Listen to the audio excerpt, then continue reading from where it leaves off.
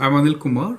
In this particular video, I'll take two examples with nested square roots, right?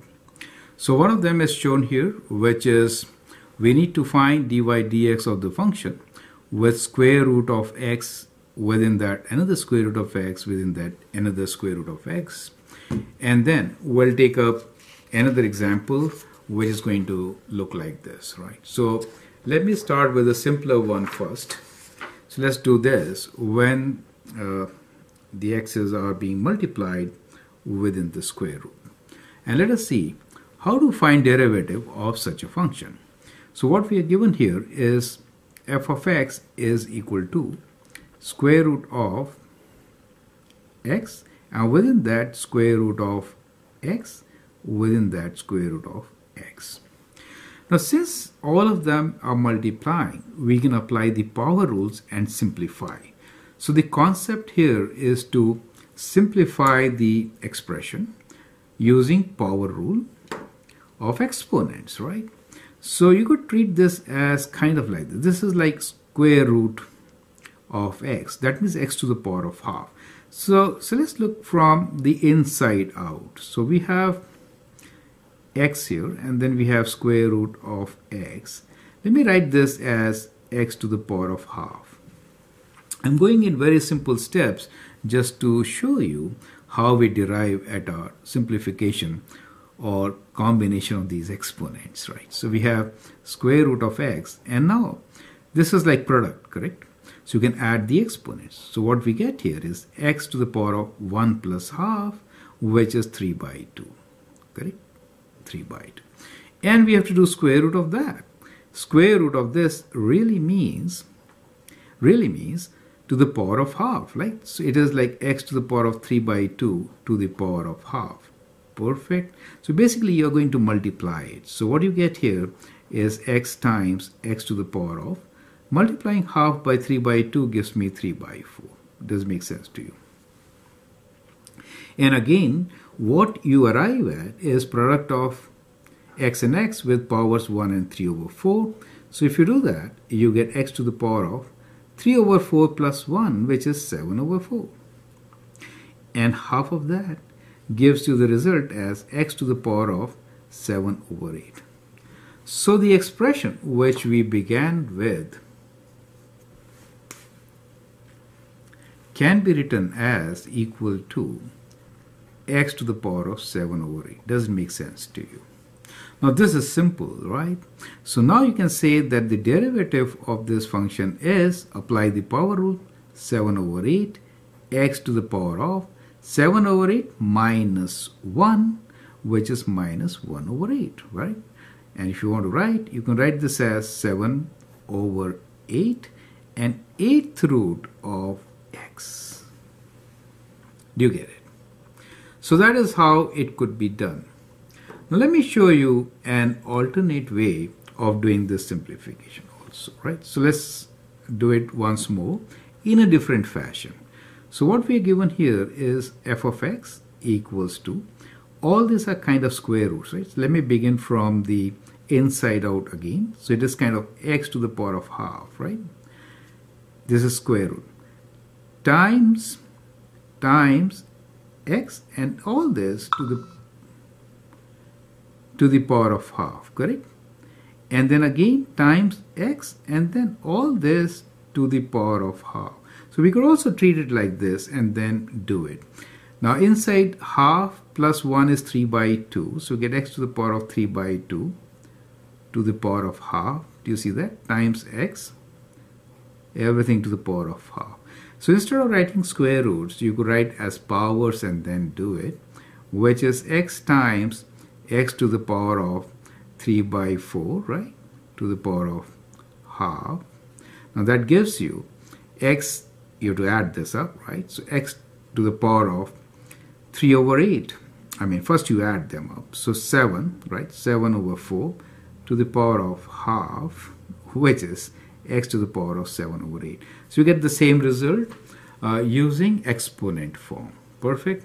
So anyway, you have understood how you could solve such a question. Perfect.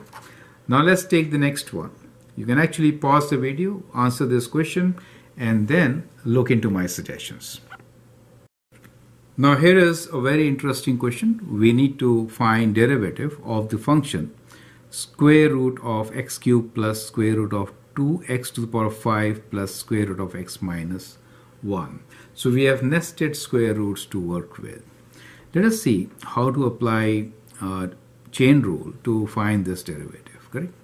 So what we are given here is, let me write this in terms of y. So we are given y equals to square root of x cubed plus square root of 2x to the power of 5 plus square root of x minus 1, right? So these are all square roots. To find the derivative, dy dx, let's differentiate both sides with the derivative. So the outer derivative is what you get is something like this, 1 over 2, and everything comes in the denominator, which is kind of square root of x cubed plus square root of 2x to the power of 5 plus square root of x minus 1, right? Times derivative of inside function, right? Times derivative of inside function.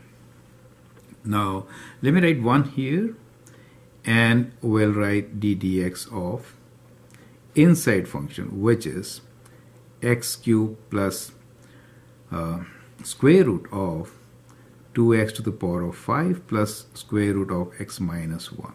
Is it okay? So that becomes the expression. Now we could write this as 1 over 2 times square root of x cubed plus square root of 2x to the power of 5 plus square root of x minus 1. The derivative of this function is x cubed is 3x squared. So we're done with this.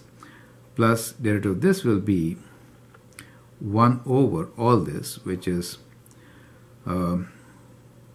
square root of 2x to the power of 5 plus square root of x minus 1, right? Times derivative of the inside function, which is 2x to the power of 5 plus square root of x minus 1. Perfect. Bracket close. So we can now write this as 1 over 2 square root of original function x cubed plus square root of 2x to the power of 5 plus square root of x minus 1 times 3x squared, and now we'll find the derivative of this plus we know this denominator. Let's write down this denominator here, which is 2x to the power of 5 plus square root of x minus 1. Now derivative of this is 2 times 5 is 10, so we write 10 x to the power of 4 plus derivative of this, which we can write as 1 over 2 square root of x minus 1. Okay, so that becomes the expression. Now, of course, what you can do here is you can bring this term in the denominator and kind of simplify it a bit, right? So, but anyway, what you got is a good enough simplified example. So we'll rewrite this in a way. So what we have here is, so I'll write like this. Let me write this as 1 over 2 square root of x cubed. Let me push this page a bit. Okay. Plus square root of 2x to the power of 5 square root of x minus 1, right? And here we have 3x squared plus, we'll bring this down. We already have 1 square root, which is 2x to the power of 5 plus square root of x minus 1 times 2 square root of x minus 1, and that gets multiplied with 10 to the power of x to the power of 4 times 2 will make it 20, okay, square root of x minus 1 plus 1. Does make sense to you? So that becomes our kind of simplified solution for the given question. So the idea here is, whenever you have nested roots, you have to multiply by the derivatives of inside terms, applying the chain rule to get the result. So I hope the system is clear, the process is clear. Feel free to share your comments and views, and if you like and subscribe, that'll be great. Thank you and all the best.